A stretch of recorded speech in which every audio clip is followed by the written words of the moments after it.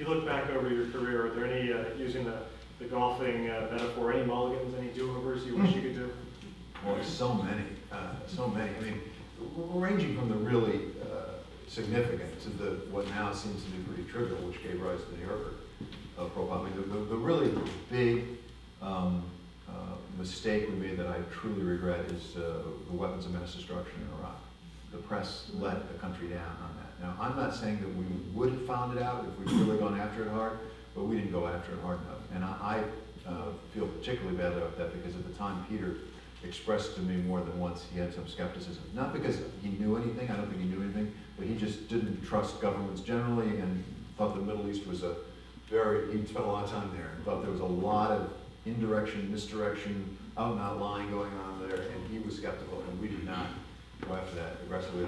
But on what I think of now, on the other end of the spectrum, Leonardo DiCaprio interviewing President Clinton, you know, which I got killed for at the time. Now it doesn't. There was an Earth Day special. Leonardo DiCaprio was the honorary chair of Earth Day, and we decided to put on a primetime special about the environment. And we thought if we get Leonardo DiCaprio, that would get more audience.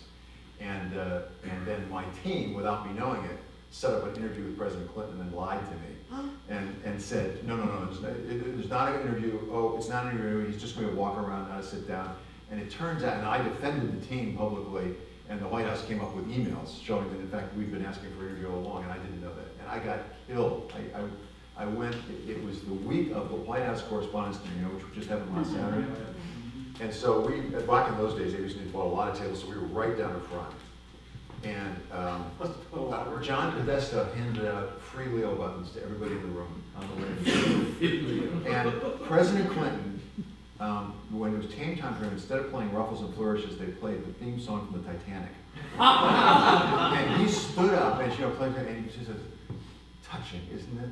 For some reason, I can't get that song out of my mind. And then he proceeded to just lambaste me, in front of 1,000 people in black tie. Just, David Westin, don't you understand? It's not the crime, it's the cover-up. And Andy Lack at the time was head of NBC News, and he got in a little bit of a kerfuffle because he said that he was personally America's news leader. And Clinton ended by saying, Andy Lack, you may be America's news leader, but David Westin, you're the king of the world. DiCaprio wrote that down. So probably getting oh, geez. And unlike Donald Trump, I had a smile on my face the whole time. I laughed. Sure, it's just fine. Right. But I mean, so if I had that door again, I wouldn't have done it that way. Having said that, in the annals of crimes of journalism, it's far from the worst. I mean, today, Bono got an interview with President Bush, President Obama, about sub-Saharan Africa. We wouldn't bat an eyelash, but the business has changed that much. Let me ask you one last question. We'll open up to questions here from our friends.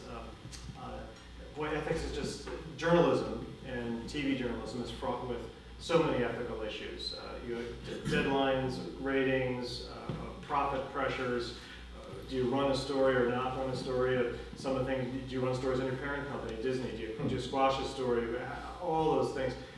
Can you pick one ethical, of the thousands you must have thought of, one ethical journalistic media issue that still vexes you today? Oh, I don't know. No, I'm not sure. Maybe a story you killed that you wish you hadn't, or a story you wish you'd pursued that you didn't. Well, what was the best destruction is the one I definitely wish that I pursued that I didn't. No, I mean, I got crosswise of my parent company once or twice, and I probably would have done it differently, but not the way you think. When I first came into ABC News, the first day I took over for Knowledge, they called me and said, the investigative unit has a piece on pedophilia at Disney World. And it's based on a book that was coming up from Regnery Press, from some guy who's done research in these guys. And I had a head of standards always when I was there, and the head of standards who had been there for a long, long time said, I don't even know what to advise you. Because if you kill this story, then the newsroom will go nuts. It's your first day on the job.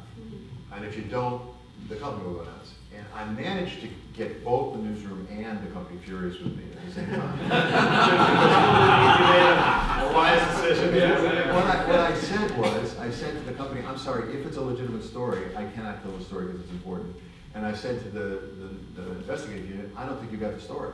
Because what they had is they had like 6 or 7 anecdotes over 10 years at Disney World. I said, well, okay, fine. what happens in an average mid-sized American town in terms of the population? How many people went to Disney World? If you can't show me that there's some disproportionate number, then well, why is this a story? So I ended up killing the story, but the company was furious with me because I didn't kill it out of principle. I killed it because the story wasn't good.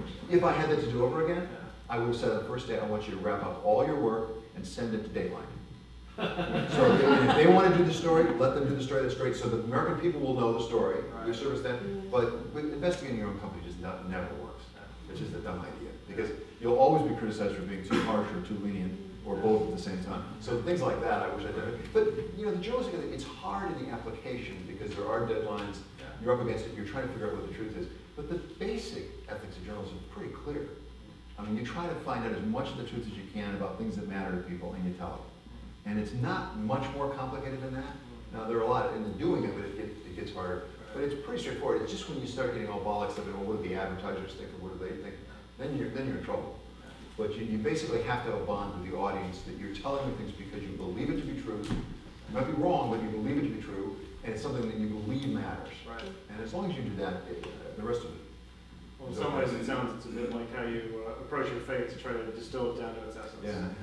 Interesting to see that. Questions? Anyone want to ask David? Anything is fair game, and as you know, the ground rules is he could also choose not to answer anything if he doesn't want to. But what's on your minds, Greg?